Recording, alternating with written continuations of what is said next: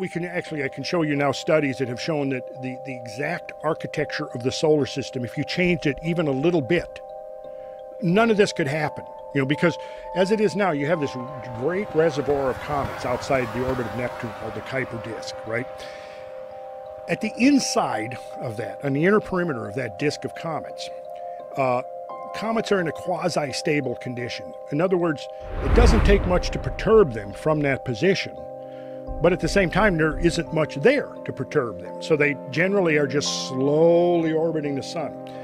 Well, what happens is conjunctions of the great outer planets, Uranus and Neptune primarily, the combined gravitational forces exerted on the inner part of the Kuiper disk are enough to dislodge comets and send them either the gravity effect. Think of this.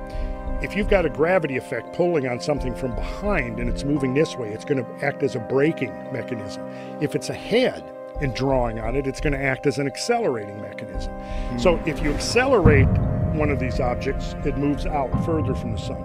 If you decelerate it, it moves in closer to the sun.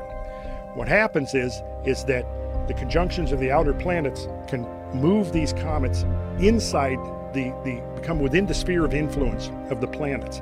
And it just so happens, and astrophysicists have worked out the mathematics of it, that the masses and the spacing of the four great outer planets, Jupiter, Saturn, Uranus, and Neptune, are exactly what they need to be to transport comets from the Kuiper disk to the inner solar system. And if you change that even a little bit, you would lose this. They've referred to it as the bucket mechanism, or like a bucket handoff. Each planet will hand off the comet to the next one. And then when it gets to Jupiter, the big one, like you said earlier, Jupiter is either going to accelerate it and throw it back out, or it's going to decelerate it and send it in towards the sun, where it becomes an Earth crosser, where it begins to disaggregate and in the process fertilize the Earth with its constituents, which we now know are all kinds of interesting and exotic materials.